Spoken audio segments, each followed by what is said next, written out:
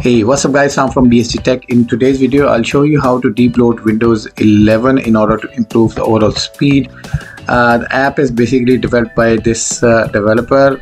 The website is freetimetech.com. You can download the app from their website. I will add the link in the description below. Credit goes to the developer who have made it very easy for users to run a single line command. And once the file is downloaded, you have to extract it, and within this folder you'll find almost 10 files. You have to remember that you have to run this file as an administrator.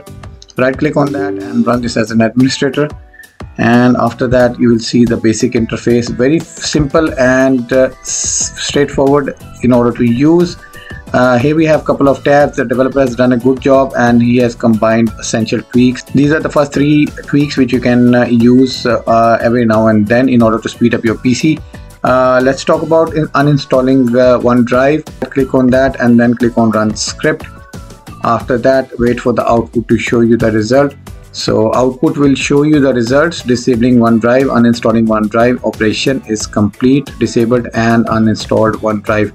If you want to reinstall, just click on the reinstall OneDrive and run the script.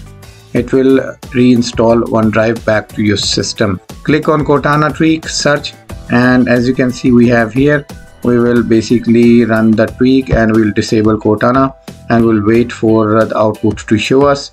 Disable Cortana, that was fairly quick. Disabled and operation complete. Now we'll move towards the essential tweak, which is the main feature of this software. You can read through these notes and you can edit them if you want, but we will simply run the script and we'll wait for the output to give us the detailed summary. So that was fairly quick as well.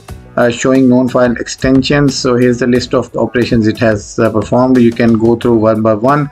Network tweaks and SVC host and disabled news and interests, and it's done a couple of tweaks in the background.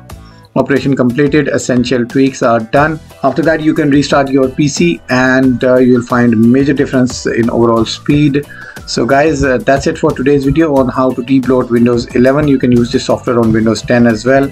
It will work absolutely fine. So enjoy this new software and I'll see you soon with another video. Till then, take good care of yourself. Have a good day. Bye bye.